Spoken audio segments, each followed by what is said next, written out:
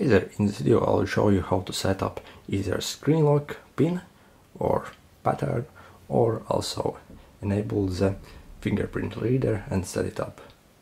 To do that, it's fairly easy on this Pixel 3a. All you got to do is go to settings, this first icon, wrench, it might be another place, it will look like this. Go to settings and find where it says security. Over here, it's a green button like that with security. Click on it, and if you want to set up a fingerprint now, simply click on Pixel and Print and choose what you want to set up. We will choose pin. Let's set up pin first. 1, 2, 3, 4. Make sure to set a hard pin like that. 1, 2, 3, 4 is perfect. Next, enter, confirm. Okay, and now it will ask what kind of content you want to show if the phone is locked. So let's show, and now we will need to set up the fingerprint. Next, and now we'll need to touch sensor or finger.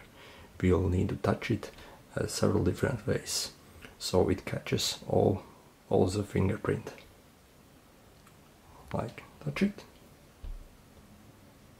and now we'll need to touch it, touching it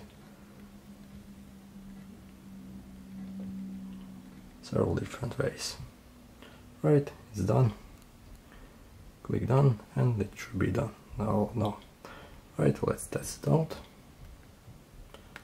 Right, it asks for a pin. You can either enter pin, okay, or also unlock it with fingerprint. Simply place your fingerprint on the reader and it unlocks almost instantly.